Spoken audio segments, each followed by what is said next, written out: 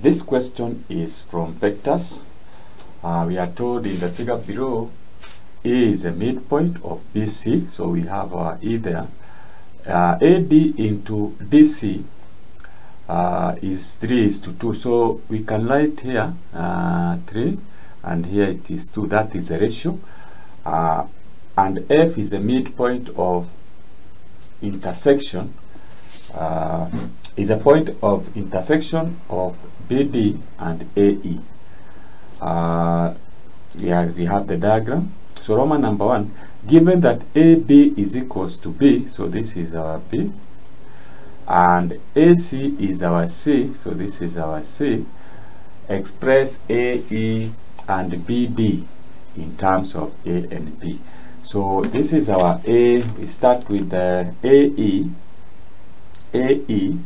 So we can say that since we are told that E is a midpoint, so this is 1 and 1. So can we find the AE? AE, let's use this space. AE is equals to it is AB plus BE. AB plus BE. So we need to write this. Our B is vector B, plus BE is a half of BC. So we can write BC, B is equals to B plus a half.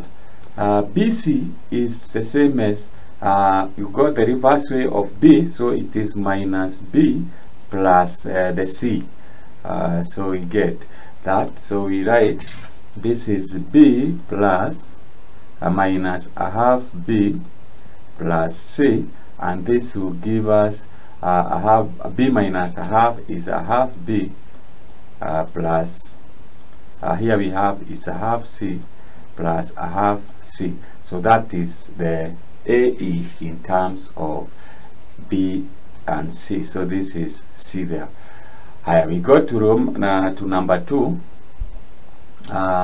We have our BD. Our BD is the same as, we go the reverse way of minus AB plus AD. So we know that minus AB is the same as minus B, small b, plus AD is 3/5 of AC. 3/5 of AC, and we know AC is the same as C, so it means minus B plus 3/5 C. So we can write this as 3/5 C minus B. So that is the vector BD in terms of C and B. So let's go to part 2 of the question.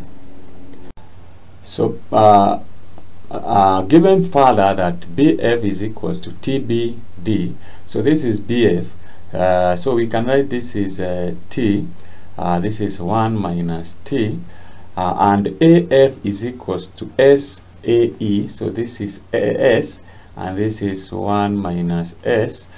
Find the values of S and T.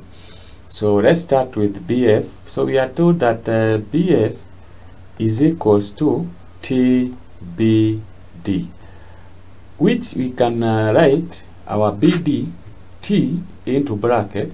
Our BD is the same as what we had calculated up here. So we write it is 3/5 C minus B.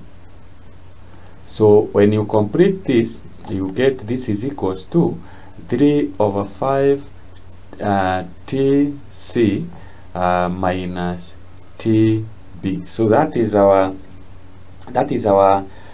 BF. Then we say that AE is equals to not AE but AF,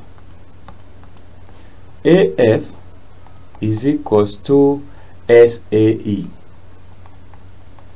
and we had worked out AE here, so we say it is equals to S into bracket. We got our AE is a half B plus a half C. This is equals to a half SB plus a half SC. So the apostrophe or the small line is to differentiate constant and vectors.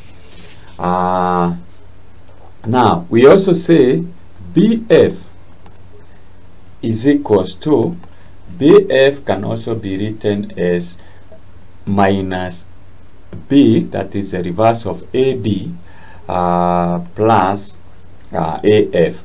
Our AF, we already have AF, so this is equals to minus B plus our AF, we have already worked it here, it is a half SB plus a half SC. So we can put the right terms together and say we have a half B, we factor out B, so it's a half S minus 1 into bracket vector B plus a half SC. From there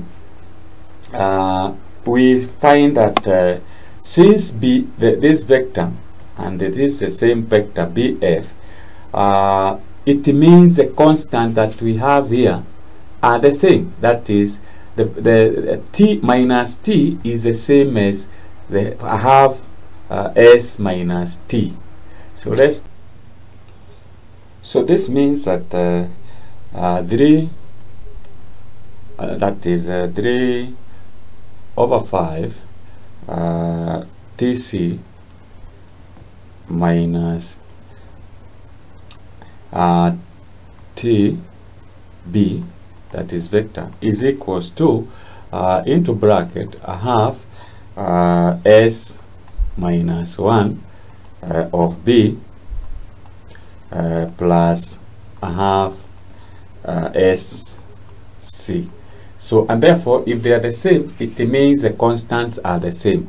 That is, this is a constant for B, it means it's the same. So we say it 3 over 5 T is the same as a half S. And when you work out that, you find S is equals to 6 over 5 T. Also, we are told minus T is equals to a half S minus 1. So when you work out that, you find S is equals to 2 minus 2T. That is when you simplify that expression. And therefore, what we do is we equate now S, or rather we say that 6 over 5 T is equals to, since we are expressing S the same, it is equals to 2 minus 2T. When you work out that, you put the right terms together, you find that T is equals to 5 over 8. And once you get T is equals to 5 over 8, because here now we have only one unknown, then you substitute your S is equals to 6 over 5, and T is multiplied by 5 over 8. So by 2 you get 4, by 2 you get 3, 5 divided by 5 is 1, so S is equals to 3 over 4. So those are the values of S and T, and that's how you go about it. in vectors. So that's how you get your final answer. So thank you for watching.